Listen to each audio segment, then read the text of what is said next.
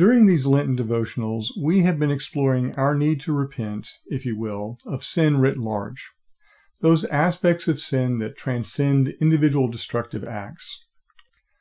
One aspect of coming to grips with this systemic nature of sin is realizing that sometimes sin is not evil to its core. Sometimes sin is the corruption of one of God's good gifts to us. When we fail to see that good gift has been corrupted, however, it can become a form of sin that clings especially close to us. It is to an example of such a sin that I draw our attention this week as I invite you to consider our need to repent of the sin of Christian nationalism. It's not unusual for people within the church, upon hearing the phrase, the sin of Christian nationalism, to react with either surprise, confusion, or even resistance. How can something that is Christian be a sin? Well, it can be if, as I just suggested, we have corrupted something that was good. So, it's important that we begin by reflecting on the role of nations as viewed from the vantage point of Reformed theology, as one of God's good gifts to us. In Genesis, we encounter nations first in the listing of the descendants of Noah's son in chapter 10. Each portion of those genealogies ends with a refrain noting the diversity of these descendants by their families, their languages, their lands, and their nations.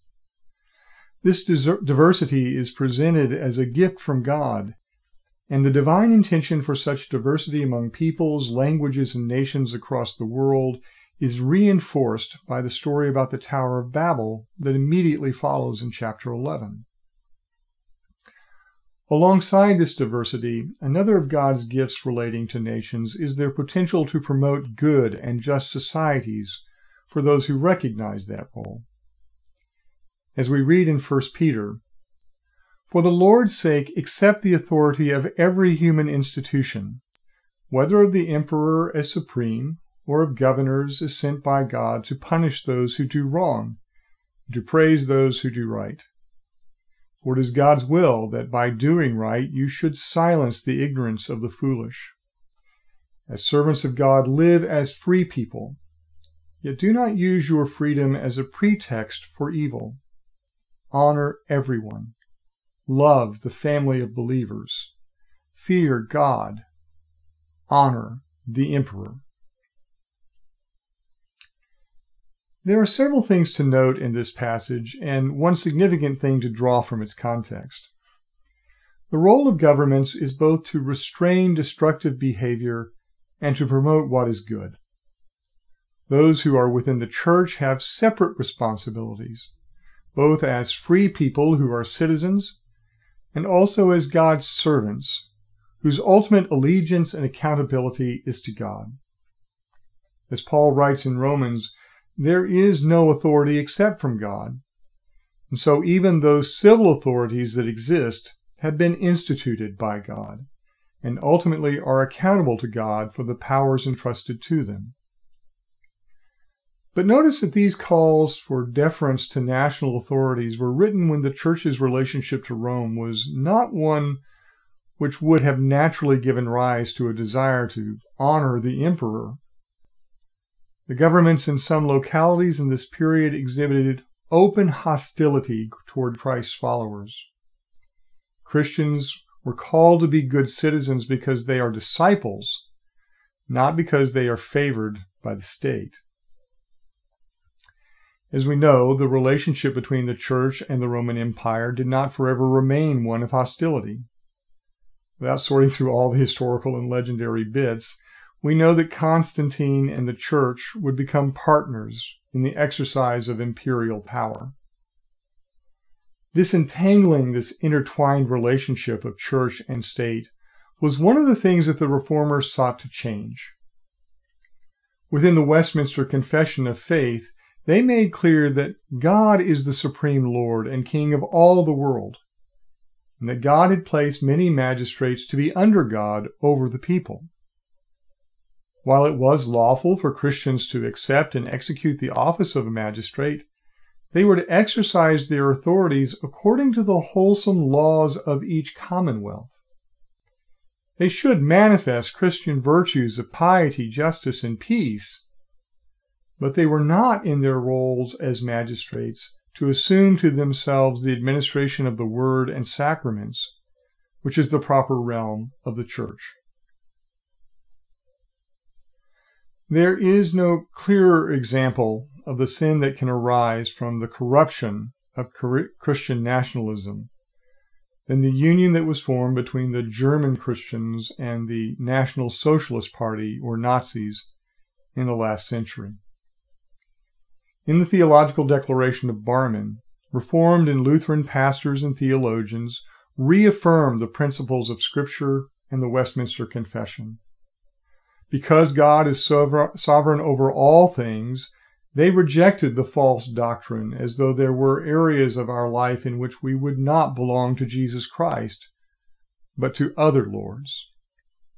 Because Christ is the Lord of the Church, they rejected the false doctrine as though the Church were permitted to abandon the form of its message to changes in prevailing ideological and political convictions. Because God has established the roles for both the Church and the state, they rejected the false doctrine as though the state should become the single and totalitarian order of human life, and they rejected that the Church could appropriate the characteristics, the tasks, and the dignity of the state. Earlier this year, my brother sent me a text message to ask whether I had seen the Jesus Saves, the Jesus 2020, and the Jesus is my Savior and Trump is my President banners that were being carried by some of the rioters on Capitol Hill. I responded that I had never thought I would see the day when there would be blatant demonstration here in the United States of a Reichskirche, a purpose and intent to unite a particular expression of Christianity with the drive by a particular politician or party to seize power.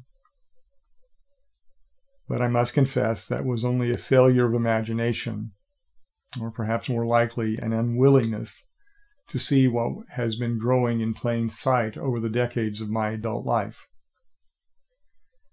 To assert that the United States is in some unique way a Christian nation is to deny that God is sovereign over all families, lands, and nations.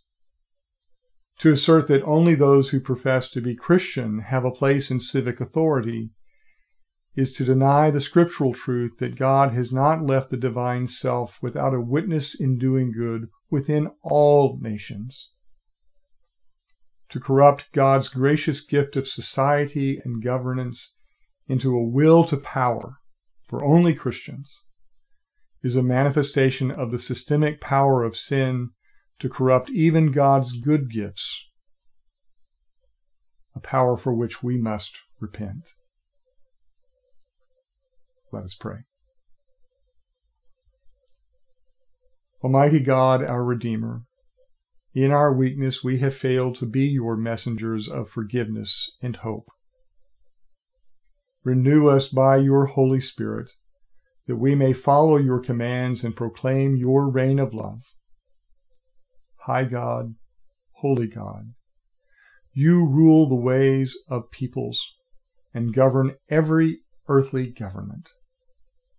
Guide all nations into your ways of justice and truth. Establish among us that peace which is the fruit of righteousness, that your reign may be known here as in heaven. Through your Son, Jesus Christ, our Redeemer, who lives and reigns with you in the unity of the Holy Spirit, one God, now and forever. Amen.